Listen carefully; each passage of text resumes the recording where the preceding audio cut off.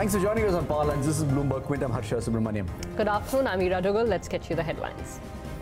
Indian markets extend losses, trading near the day's low on weak global cues, mid-cap index under pressure. IndiGo stock takes a nosedive after its earnings missed analyst estimates by a wide margin. Jet Airways and SpiceJet also head lower. HCC stock posts its sharpest intraday fall in more than 9 years after its subsidiary Lavasa fails to honor a debt payment. Vedanta and Adani Ports are the two other Nifty companies that will report their numbers today. All right, all those stories coming up, but first let's do a check on the markets. Yatin Mota here with the market check. Afternoon, Yatin. Yeah. So if you look at the markets clearly at the day's low, and if you look at stock specific action, that is much deeper in terms of the cuts, especially the stocks in the F&O segment. The mid-cap end of the market is taking a beating, especially after the SEBI circular, which asks for more margins to be shelled out for F&O trades. Now, if you look at stocks like HCL Tech, UPL, Kotak Bank, all of these stocks are top losers on the Nifty. In fact, we had HCL Tech down as much as 8% on an intraday basis, recovered from the day's low, but still, weak in trade. Kotak, after the phenomenal run post the earnings, has seen some bit of profit taking at higher levels. So, the stock, despite being at record highs, has seen some volume and price action in trade today. Of course, aviation stocks in focus, both Jet Airways and IndiGo are down almost 10-12% last time I checked. And clearly, after the market leader IndiGo indicated that there have been cost pressures because of rising crude oil, and in general the pricing in the market is weak, we had other aviation stocks also follow suit and are down in trade. Apart from that, we have the likes of PC Jewelers, Reliance Communications, HCC, JP Associates, all of these heavy debt companies down in trade. And of course, we had Fortis also, which is in focus. Stock is marginally down, but we had a big block deal in trade, and that is the reason why the stock is looking at some volatility in the last half an hour of trade. Yatin, thank you so much for that. That's the markets for you. Let's move on. The market regulator has issued a circular for additional risk management measures in the derivative segment. SEBI has made it mandatory for brokers to collect both initial and exposure margin from their clients in F&O trading. Navneet is standing by to explain us the implications. Navneet.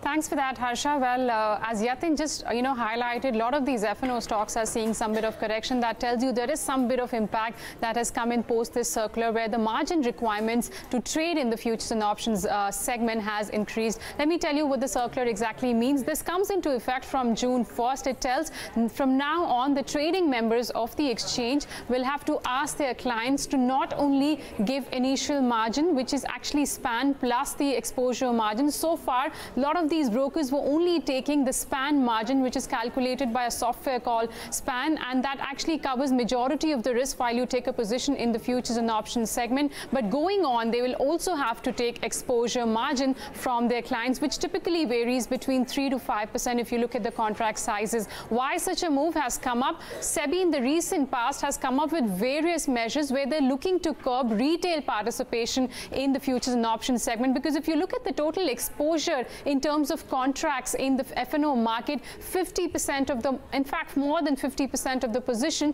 are being held under the client category. What can be the likely impact of this? This means more of cost for the clients who wants to trade in the futures and options segment. The near-term hiccup could also be in terms of volume impact. As I mentioned, more than 50% of the volume is coming from the client category, so volumes could also be getting impacted in the in the near term. And if you look at the stock prices, yesterday there was a sudden fall in a lot of these F&O stocks from the likes of Jet Airways, Just Dial, IndiGo. Most of them saw sharp correction, and similar sort of trend has been seen in today's trading session as well, which tells you maybe trading members who may not be too comfortable with more exposure by their clients, they could be asking them to cover their positions before June 1st. Navneet, thanks for explaining that.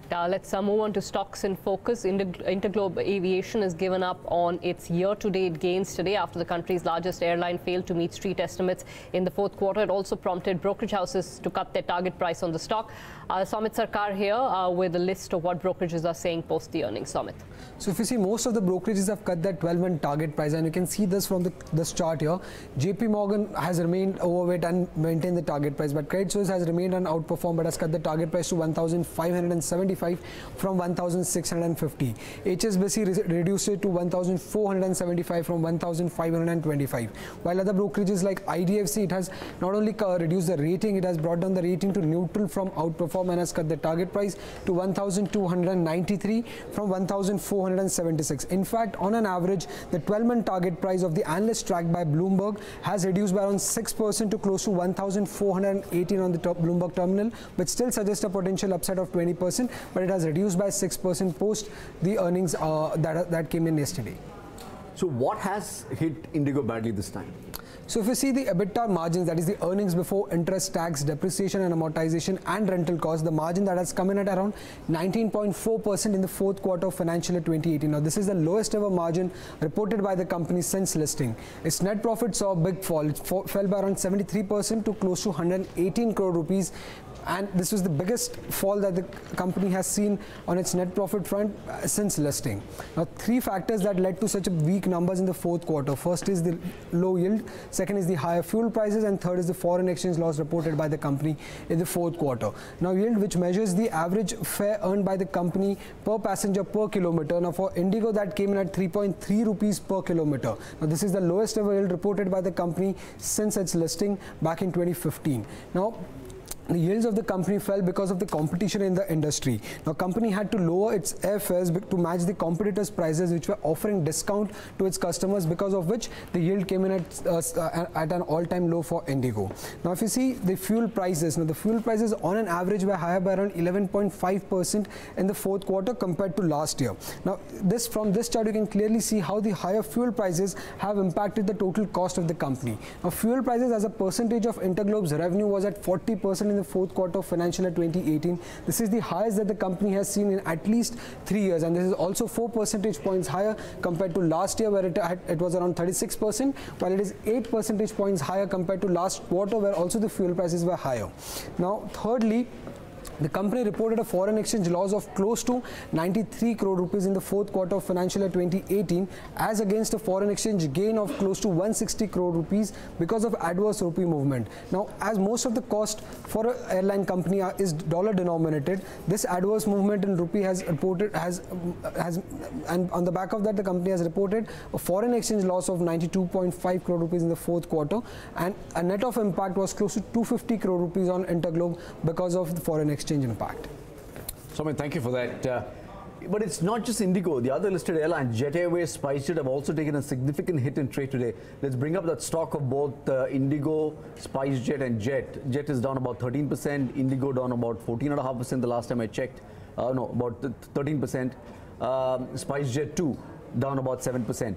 Oil prices and competitive pricing are likely to have impacted their earnings as well. Let's figure out how much that impact has been and what's the way forward. Santosh Hiridesai, a research analyst at SBI Caps, joins us on the phone line to understand that. Santosh, thank you so much for joining in. What's going on at in the aviation sector? Were you surprised by what IndiGo had to say? Is this a knee-jerk reaction, or is there a deep-rooted problem? Well, I mean, if you look at the 9 and 10, is doing really well, right? I mean, that was on the back of some bit of moderation in the capacity that has helped the entire industry shore up the yields. But the quarter 4 has seen a very sharp reversal in this trend, right? Vis-a-vis a 5-6% improvement in the yield profile, that's clearly down about 5-6% in the quarter gone by. So that's come as a bit of a surprise, because we were looking at load factors at the system, and then about 6%, which really meant there is a reasonable number of pricing in the system. However, contrary to that, I guess, yield surprise the entire industry negatively, which should be more of an industry phenomenon. I don't think to read too much into this as a specific phenomenon for IndiGo, and hence I guess the reaction across the airline stocks. Santosh, traffic growth has still been fairly strong though, right? So should one see that as a silver lining? Well, unfortunately, I would probably see, that as the culprit. Right? I mean, while we all keep chasing volumes, right? But that's what is probably hurting the industry at large, right? When I look at the 9-month number, the traffic was hovering in the range of 15-17% growth rates. And if you look at the quarter 4 number, that's surged suddenly to about 24-25% level, right? Now, what you eventually end up doing is you end up stimulating the market, which is what is giving you this growth that we have seen in the quarter gone by. But unfortunately, that happens at a lot of compromise in the yields. And that takes a toll on profitability, especially at a time when your fuel prices have actually gone through the roof. So clearly, while, on the face of it, volume numbers look exciting, but to me, the significant growth in volumes is coming at a cost of erosion in the profitability. So do you expect this space to be re-rated? I mean, it's peculiar. On one hand, demand is growing. On the other hand, profitability is getting hit. And all these stocks have been reacting. What's the way forward? So, as I said, I would rather want to see, growth rates in mid-teens rather than looking at a 25% number and getting excited about it. Instead, I think the confidence will only come back when the yield trajectory for the entire system will start stabilizing and start looking up, because that's something which is very critical now. Given the cost push, clearly we need levers on the yield side to ensure that we're able to pass on this cost to the consumer without taking a hit on profitability. So I clearly see that trend probably taking another 2-3 quarters before we see any reversal. So clearly some bit of pressure on the aviation stocks to stay around. Santosh, is one place better than the other? Are there some which are naturally better sort of positioned to handle perhaps, the fall in yields and also the continued higher oil prices? Well, I mean, falling yields is a industry-wide phenomena. So it's not that carrier is very differently positioned vis-a-vis peers, right? Although a different network could mean that the quantum of the impact could differ. But directionally, I guess this pressure is going to be there system-wide. Having said that, yes, IndiGo is probably better positioned for a few reasons. They have the best cost structure, which means any amount of pressure on the pricing, they are much better placed than their peers, although they could also see their spreads cooling off. But given their cost advantage, they will see some bit of profitability that they'll be able to sustain. Secondly, I think they've got the robust balance sheet. So if the pain were to continue for a prolonged period of time, IndiGo's got the best balance sheet to withstand any amount of pressure. Vis-a-vis the peers, as soon as they get into red, they certainly run into liquidity problems. And finally, of course, I think IndiGo is a lot of peers aircraft, so probably will add up to many more in the years to come, which they have tried to hedge some bit of fuel costs by getting into these fuel-efficient aircraft. So we all nonetheless, the yield impact is going to be spread across the system. All right, Santosh, thanks so much. Appreciate you taking the time to speak to us. That's the airline story. Stocks down today. Another stock that's down today is HCC. Sharpest intraday fall in more than 9 years, it seems. This after the company's subsidiary Lavasa said it was considering a resolution plan for its outstanding debt after it failed to honor repayments on a bond issue. The auditor has also put out a rather scathing report on Lavasa's financials. Nikki Mirchandani joining us with the details on what's been said. Nikki. The stock has actually fallen as much as 24%, which is the worst fall ever since 2008, after the report suggested that Lavasa might just undergo bankruptcy process, which was later kind of confirmed with the kind of statements which were put out in the earnings for the year ended March 2018. It highlighted that the company is considering a resolution plan for outstanding debt. It has to make a payment of around 220 crore as of June 2030 towards the outstanding debt. Also, independent auditors have flagged off 5 concerns for the company. It has said that the company net loss for the complete financial year stands at 682 crore. It says that the current liabilities are right now exceeding the assets by as much as 2,389 crore, and that the company has defaulted in terms of repayment of borrowing from both bank, financial institution and also towards its NCDs. It has also highlighted to the fact that lenders of the company have invoked SDR with reference date September 2017, and all these factors combined together have a material uncertainty which casts doubt in the company's ability as an ongoing concern. Further to that, if you look at the financial performance of the company, revenues are down as much as 57% to a number of 27.8 crore. If you look at the net loss figure, that's almost a threefold jump there at a number of 682 as compared to nearly 167 crore that we've seen in FY17. Also, the losses have been incurred on operating level front, where the company has reported EBITDA loss of 52 crore as compared to 58 crore that we saw in the financial year FY 2017. Separately, DNA back in March 2018 also reported that the company is going to be considering approaching NCLT due to the challenges in fundraising for projects. In reaction to that, we saw the stock correcting as much as 13-14% back then, but then the company clearly said and denied these reports as untrue. Thank you for that. Let's move on. Multiple revisions of GDP growth estimates are confusing RBI analysts. A recent paper from the Central Bank's Department of Economic and Policy Research flagged considerable volatility in government estimates. This raises the question, how credible is the economic data? Anirban Nag of Bloomberg News joins us with some of those concerns that have been raised in the paper. What are the concerns, Anirban? Well, Harsha, India's data isn't very credible. We all know that. But what's important is that the RBI has flagged it, saying that, there are times when the revisions have missed out the upturns, and then there are times when they have missed the downturns. Now, since 2002, when the data they analyzed, they showed that the first estimates of GDP were revised upwards for 12 years by an average of 81 basis points. Now, on the downside, when they revised it down, they did it only for 2 years, but they did it by a massive 204 basis points. Now, what this means is that, of course, for investors, it's like a huge amount of volatility to take. And so the RBI report now says is that, hey, hang on, you got the first estimates, which is fine, but take into consideration also the other high frequency data the others are putting out to get a better picture of the economy. That's what the paper comes out with.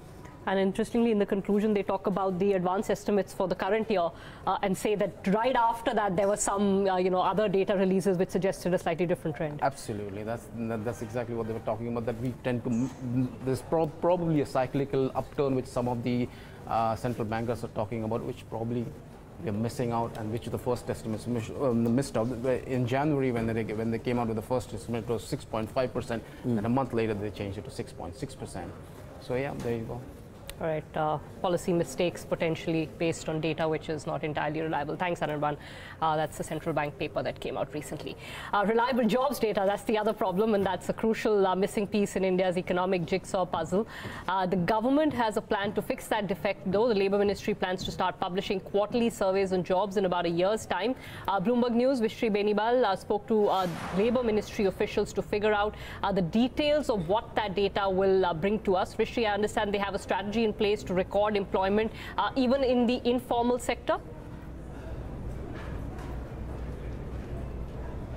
Yes, so Ira, this is for the first time that the government is planning informal jobs data quarterly survey they are doing on that, and at the enterprise level, this is for the first time they have planned this. The surveys have already started this month, and they plan to publish the first report in about a year from now. So together with this informal quarterly report, if you club the quarterly formal sector data, which they started doing at the time of global financial crisis in 2008, we will be able to get a complete picture on the job scenario in India. The only catch is the data, the quarterly data for both the formal and the informal sector will look only at 8 sectors, which includes trade and manufacturing and few more sectors. So, so this is one data, and in the meanwhile, government has started publishing the payroll data from EPFO and PFRDA and the insurance data. And the government is saying this will give some reflection of employment in the sector, jobs in the sector. But there was a statement from Statistics Ministry yesterday which said this should not, there might be some duplication in this data. This cannot be ruled out. So once we have the data from the payroll, from the quarterly data from the Labour Ministry, as well as household survey data from the Statistics Ministry, analysts and economists will have some answers to their jobs puzzle. Ruchi, thank you so much for joining us. That's the jobs data for you. Gold demand in India declined by 12% in the first quarter of the year compared to the same period last year. This is largely attributed to high prices locally. The World Gold Council said in a report. Riddhima caught up with the Council's Managing Director Somasundaram to discuss the fall in demand and the forecast for the current financial year. Here's a slice. Local price increased by 4.5% to 5%, as partially driven by currency, 2.5% depreciation, and partially driven by the increase in the global price. And whenever price goes up, we have seen that immediate reaction is to wait and see whether it is real or it is going to come back. So that is also an additional reason. The GST transition, you see, if you really look at Q1, you'll see a mixed signal. Organized players have actually done very well because they are moving faster to the transition. The unorganized segment, which is a large segment, are coping very well. They're moving in the right direction, but there are still challenges, and they have also said so. So if you really look at these two segments, the organized segment has grown, and the unorganized segment is still waiting to grow. As I said, it's again a low base. We have to understand that. You know, Q1 traditionally is like that. So as we move along this year, where do you see, how would you forecast the demand in India? Where do you see it at the end of the year, let's say? Yeah, if you really look at this in terms of trend, we have always said income drives gold demand. 1% increase in income drives 1% increase in demand. And that is what we have done through our econometric analysis. So incomes are growing in India. And considering all the other factors too. Yes, but incomes are growing. Absolutely. It's a growing economy. Our per capita consumption is still low, which means as people get a lot more richer, they are going to save a lot, and part of that saving will always flow into gold. You can't, stop that, and we shouldn't stop that. It's a good asset to have. The second thing is monsoons. If you really look at what you expect, now all predictions say that this is going to be a very good monsoon year. And there is already talk about doubling of farmers' income, which part of that would flow into this year, the higher MSPs, etc. And when rural income goes up, we have seen traditionally the demand for gold is certainly on a positive territory. So looking at all this, and the last one, I would probably end with that. The price increase, again, as we have always seen, people just wait to see whether any price increase is going to sustain itself, or is it a short-term phenomenon which will reverse back. So once that confidence comes back, people will come back. The other reason is, again, this is something which we have done some analysis. The next 3 quarters, the number of auspicious days overall tends to match with the 2016. So you will have more numbers as compared with the first quarter. So that is again going to drive wedding purchases. So several factors positive, actually. Where would you peg the growth number then at the end of the year? Well, we continue to maintain it is going to be 700 to 800 tons this year, because as we said, once we looked at what happened in 2016 and 17, that's when we said this is going to reset itself and slowly inch back to 900 tons by 2020. And therefore, we retain that estimate, and we believe this year will be 700 to 800 tons. All right, let's shift focus back to earnings. Greaves Cotton has reported healthy fourth quarter numbers. Let's go over to Darshan on the earnings team to understand and speak to the company.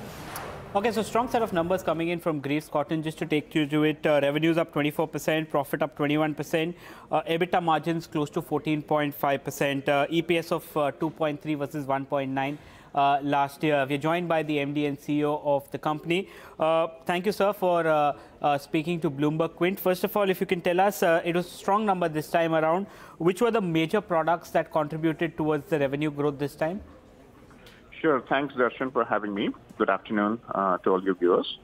As you pointed out, I think we had a plus 24% quarter-on-quarter revenue increase and a plus 10% for the entire fiscal, right? In terms of the key highlights that contributed to the revenue growth was clearly our automotive engine business did well in the fourth quarter. Our aftermarket business, which was led by a lot of the new initiatives in terms of the multi-brand, our parts sales, our Greaves Care are all kicking into next year.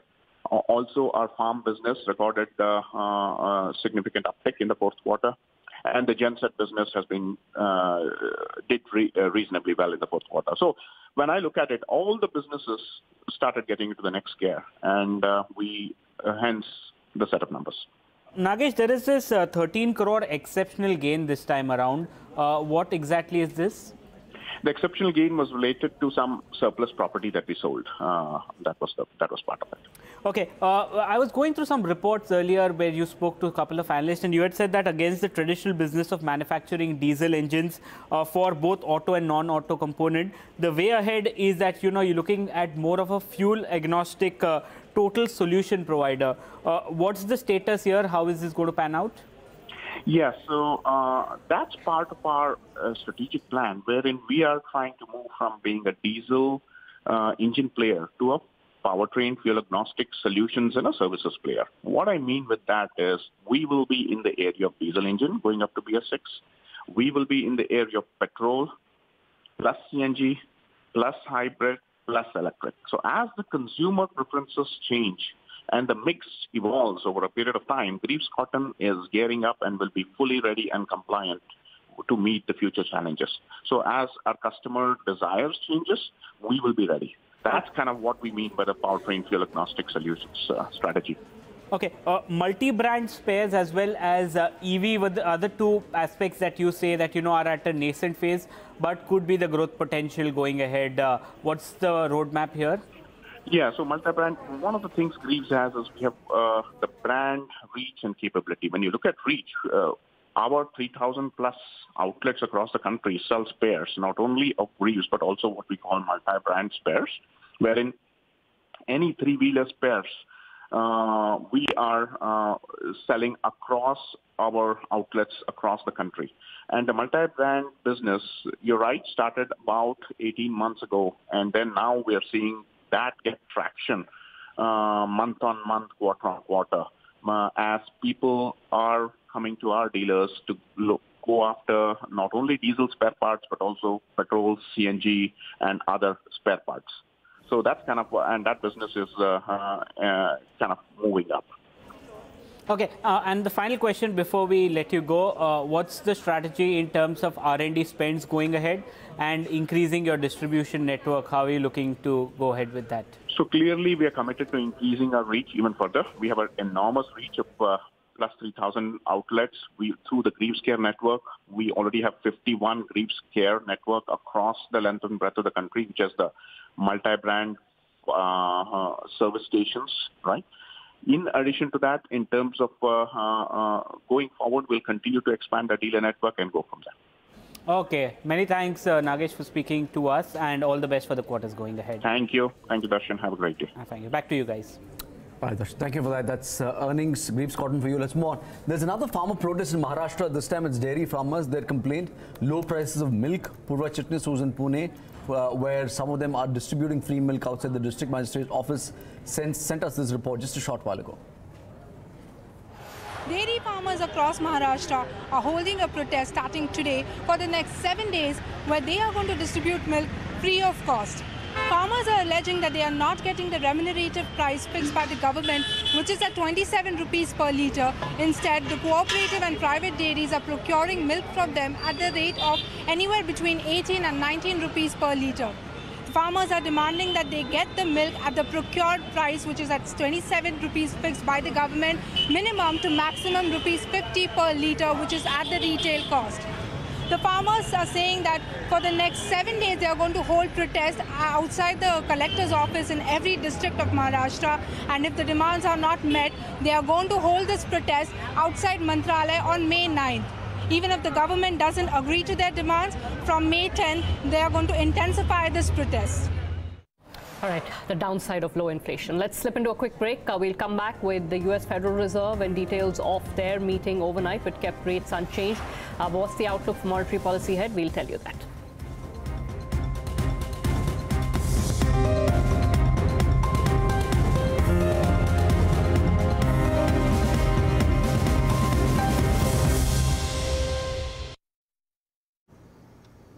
Sorry, I'm late. क्या हुआ? कुछ नहीं यार. Just working on my expansion plan. Funding का चक्कर. It is so frustrating. I feel like banging my head against the wall. No, don't bang your head. Cross the bridge instead. Bridge? हाँ, ये देख. ला. अरे. This bridge gets you in touch with interested investors. Funding happens, which means more outlets, more customers. Interesting. And what exactly is this bridge? A stock exchange created for your kind of company. Just list on it and help your business expand. Really? Yeah. तो फिर list कर लूं? और क्या? शुभ काम में देर किस बात की? चल. हाँ. NSE Emerge. साथ हमारा, सफलता आपकी. The SME Growth Platform from India's largest stock exchange. White shirts, कितने plain और simple. Fog scent, plain और simple white shirt को बना दे special और fashionable. Fog scent, new fashion wear for men. What if lucky discoveries could be discovered without luck? What if the secret code to investing was no longer secret? Could the complexities of business not be so complex anymore? Decode, demystify, learn. BQ Learning. Only on Bloomberg Quint.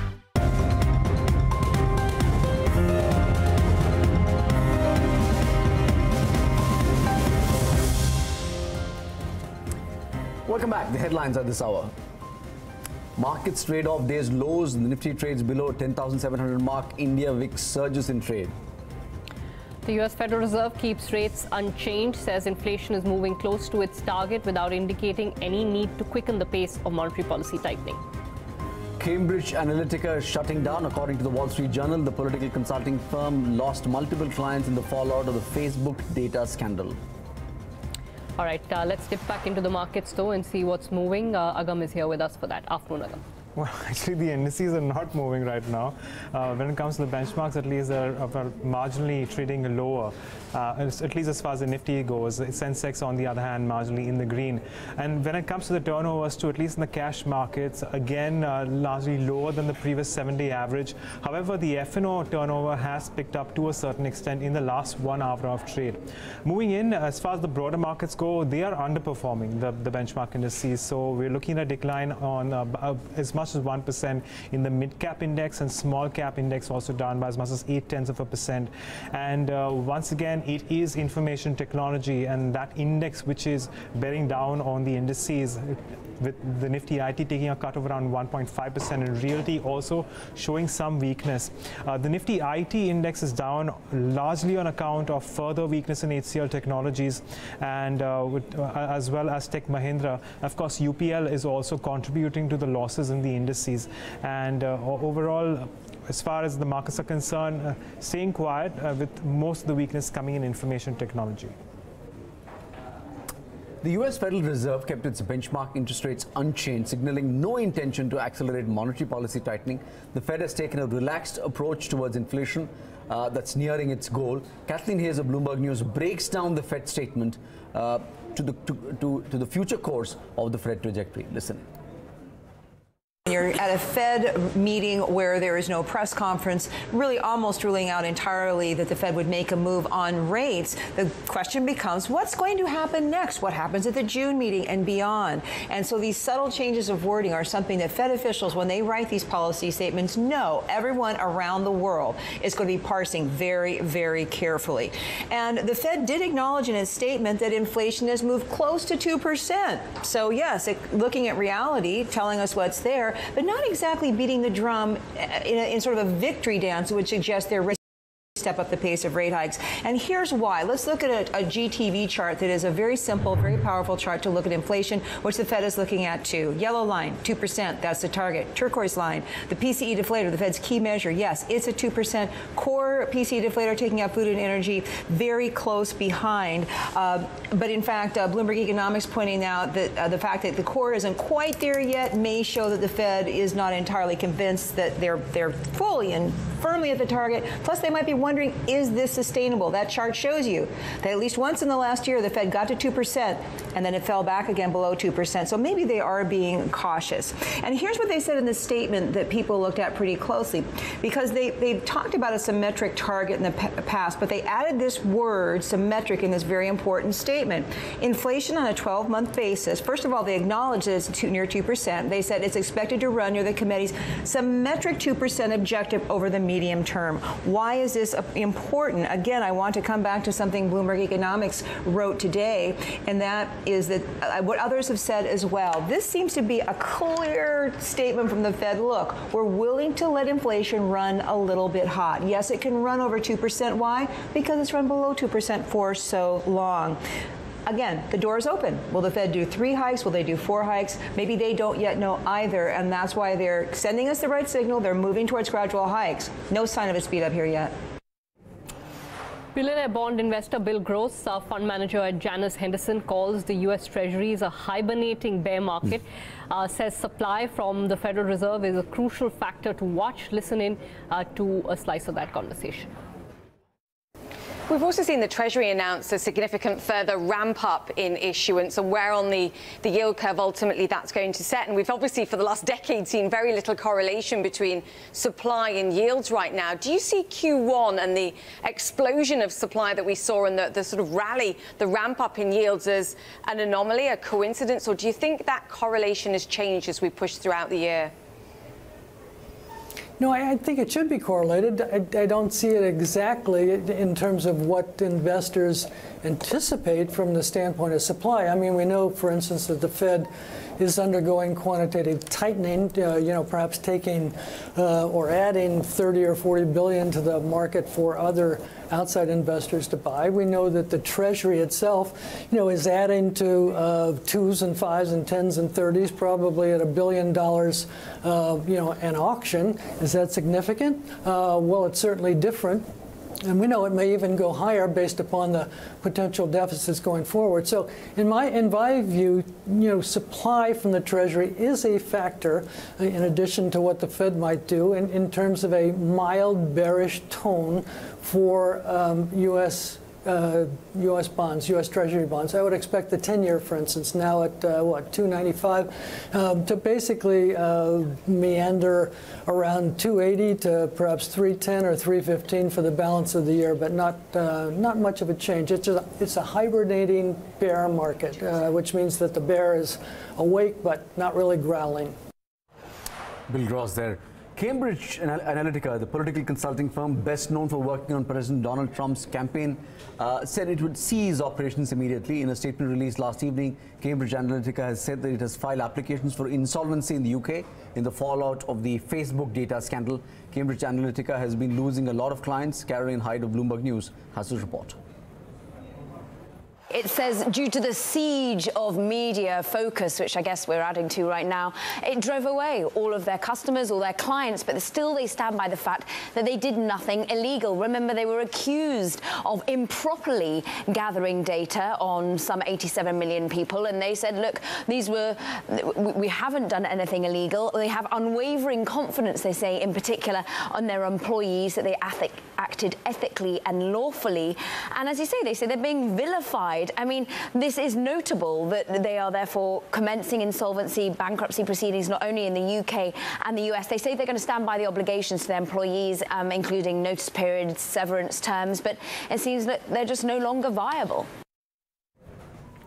Following a bizarre conference call post earnings of Tesla, the stock dropped more than 5% in after-hours trading. The trigger was Elon Musk cutting off Wall Street analysts during the call, quite brutally I might add, dubbing the questions boring. However, Musk took several questions instead from a 25-year-old YouTuber who is a retail investor in Tesla. Here's a glance at some of the things that Musk said during those calls. We're going to go to YouTube. Sorry. These questions are so dry. They're killing me. Bloomberg's Dana Hull reports on what transpired on the conference call. Some analysts, including Tony Sacconaghi from Bernstein and Joseph Speck, were kind of drilling into Elon about financials and, when are you going to need to raise capital? You're saying that you don't need capital and, talking about cash flow. And Elon was very testy and dismissive and said that the questions were boring. And then when he said, let's go to YouTube, there's a retail investor who had sort of agitated to get on the earnings call. And then he was allowed to ask several questions. I believe the transcript is out and he asked about 13 questions. And to be fair to him, some of his questions were very good, but it was just unusual for analysts to be cut off by that and for a retail investor to basically get more questions on the call than anybody else. He was clearly more interested in talking about the product roadmap, the Model Y, the Tesla semi-truck, and I mean that's what he really liked to talk about. And he was very sort of dismissive of concerns about the balance sheet, and so I think you're seeing the shares decline a little bit because of that.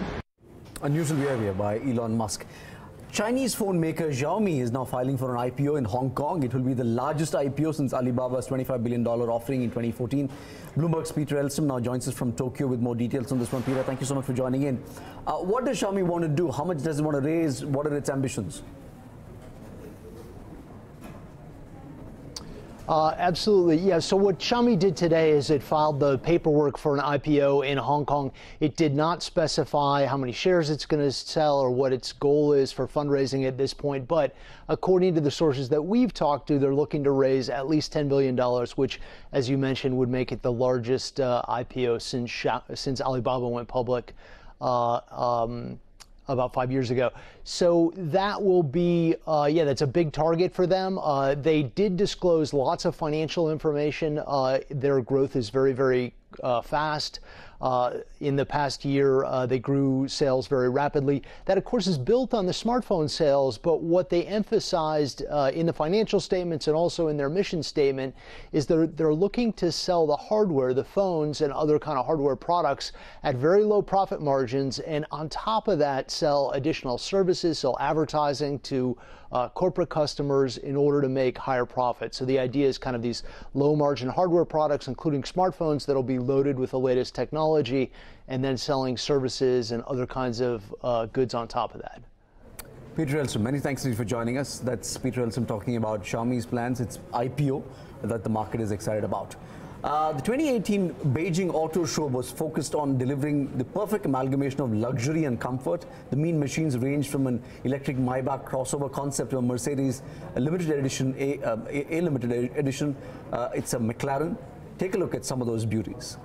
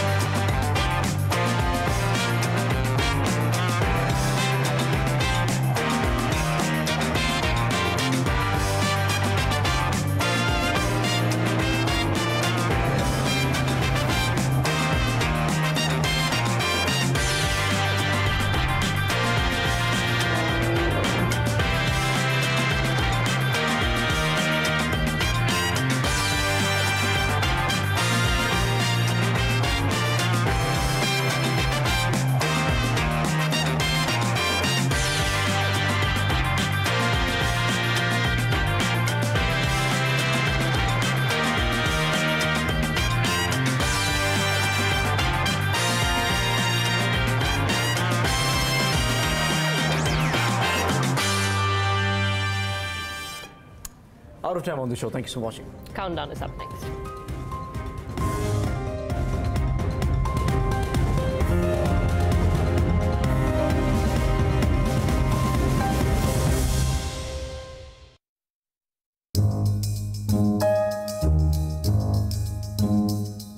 The design of this logo began in Seattle in 1971 with 3 university friends who really liked coffee.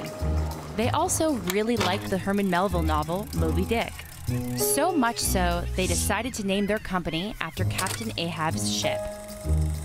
But branding exec Terry Heckler decided Pequod coffee didn't sound quite right.